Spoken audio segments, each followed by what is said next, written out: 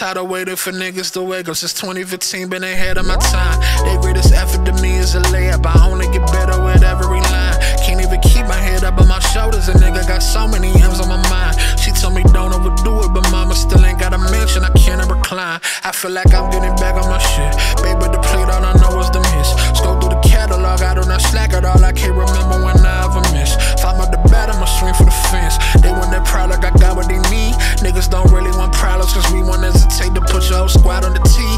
I done fell out with a whole lot of people, but I never lost anybody I need. I went through hell, but I came back a soldier. But I know the Lord do not play about me. Still in the cut and that ain't never changing. I pull up, I show out, then I'm in the breeze. I told them this year I'm up in the score on these niggas, and they ain't come with a fee. I took a look in the mirror and told myself, you know you ain't going hard as you should. We don't need nothing from no one, it's always been us, and as long as we got us, we good. Still yelling at 7-3, even though they don't recognize all of the shit I done did. Gave them a chance to be over here with us. If you didn't take it, it is what it is. It is what it is.